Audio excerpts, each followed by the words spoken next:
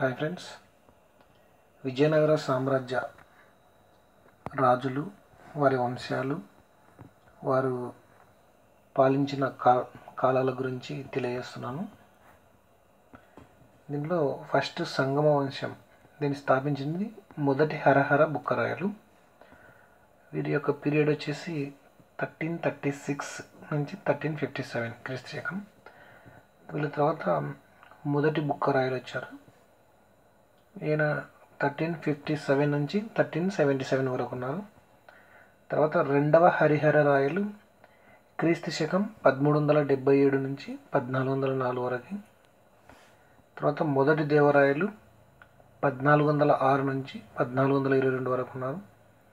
ఈయన తర్వాత రెండవ దేవరాయలు 1424 నుంచి 1446 వరకు.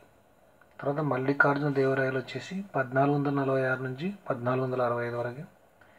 ఈయన తర్వాత రెండవ విరూపాక్ష రాయలు, ఈయన వచ్చేసి 1465 నుంచి 1485 వరకు.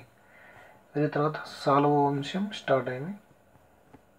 సాలువ వంశాన్ని స్థాపించింది నరసింహరాయలు.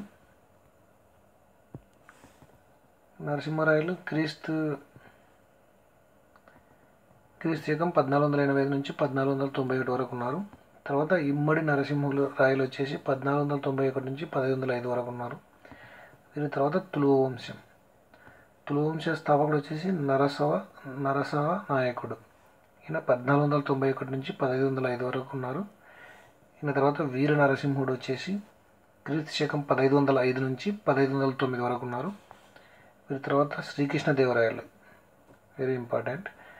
ఈయన క్రీస్తు శకం 1509 నుంచి 1529 వరకు, అంటే దాదాపు 20 సంవత్సరాలు పాలించాడు. ఈయన తర్వాత అచ్యుత దేవరాయలు, ఈయన 1529 నుంచి 1542 వరకు ఉన్నారు. తర్వాత వెంకటపతి, ఈయన క్రీస్తు శకం 1542లో పాలించారు. తర్వాత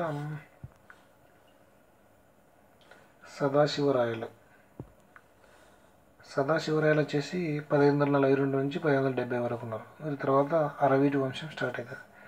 వీటిలో తిరుమల రాయలు వచ్చేసి 1570 నుంచి 1573 వరకు పాలించడం జరిగింది.